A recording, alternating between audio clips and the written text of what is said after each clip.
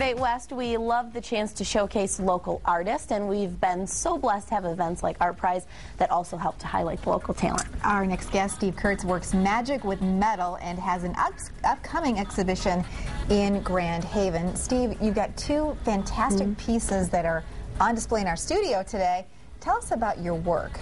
Okay, these pieces right here are a series of steel sculptures that I started really a couple of years ago, and I wanted to sort of explore some ideas I had that were very things I was interested in as far as they related to nature, and I wanted to have a series of pieces that all related to one another, and they kind of looked like drawings that came out of my sketchbook, basically. That's so interesting. And we were talking earlier about how do you start one of these? You have an art background, obviously, but how do you just go from nothing to beautiful pieces? It's tough. It's hard to begin one of these things as it is, but these kind of, to me, they kind of look like a drawing in space. They're a three-dimensional drawing, like a line drawing. And, there's trial and error. Sometimes you start a piece, it doesn't really work out, but these, as making these things, you start with one piece, and you see where it goes. And you have actually an exhibition coming up in Grand Haven where people can actually come and see these pieces and a bunch of other great objects that you've created through the years. Tell us about the upcoming exhibition. The show opens at the Firebarn Gallery in Grand Haven, and it's on, the gallery house will be on Saturday and Wednesday. The opening is on Friday, February 4th, 6 to 9, and I'll have 5 pieces in the gallery itself.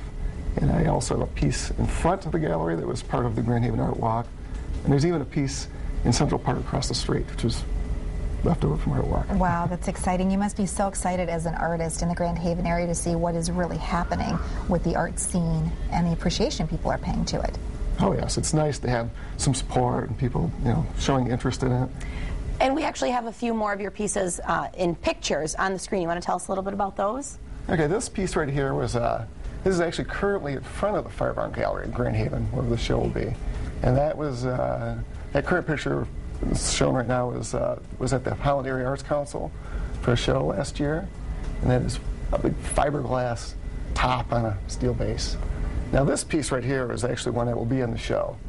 And it is another one, it's a line drawing in space. And it's sort of, some people think it looks like some kind of creature. I don't know. It has personality to it. Yeah. When I look at these from not being an artist, everyone just kind of, it speaks to itself. Right. Yeah, I know. My pieces don't have titles, and people always want to know, what's the title? What does it mean? Like, well, that's for you to decide. Oh, okay. I don't want to give away the whole story there. And so, what we're seeing on the screen now? These are some kayaks I make. I also make kayaks, and they're made out of wood. And I really started making one because I wanted one, and then I realized maybe I want a different boat, and then maybe somebody else wants one. So and those were a lot of fun to make. You just have the complete art background because you were mentioning that you did paintings as well. Yeah, absolutely. I still paint some, and I was thinking of actually putting some paintings in this upcoming show, but they don't relate real well to these sculptures, so well, maybe next time. That sounds great. Well, Steve, you're a very creative guy, and if people are interested, along the lakeshore in Grand Haven, a great place.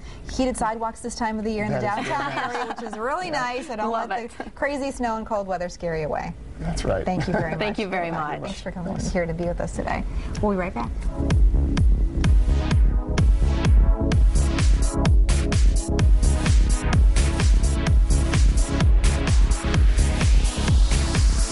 Are you West?